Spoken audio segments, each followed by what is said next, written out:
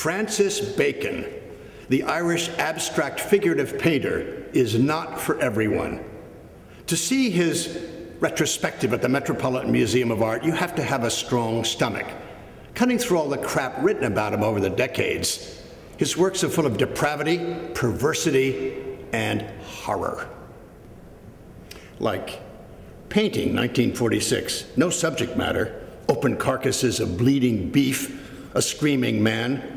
This shocker made his career. For some inexplicable reason, Bacon became obsessed with Diego Velázquez, Pope Innocent X of 1653. But he transforms that crafty pope into a symbol of terror.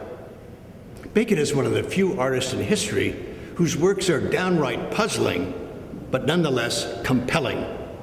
Like the works of Hieronymus Bosch, his Hell, or Matthias Grunewald, Bacon loved both artists. This is a triptych, very medieval, of 1963, his lover George Dyer.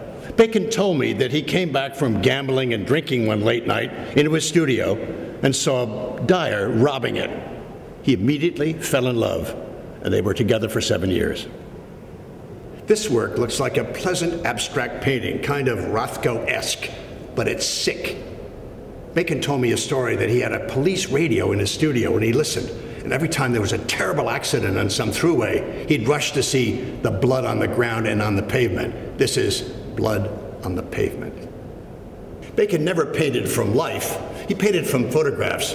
He'd take a photograph of himself and then crumple it up and paint the crumples. Some critics say his late works are weak and formulaic. I agree, so avoid them. Is he great? Will he last?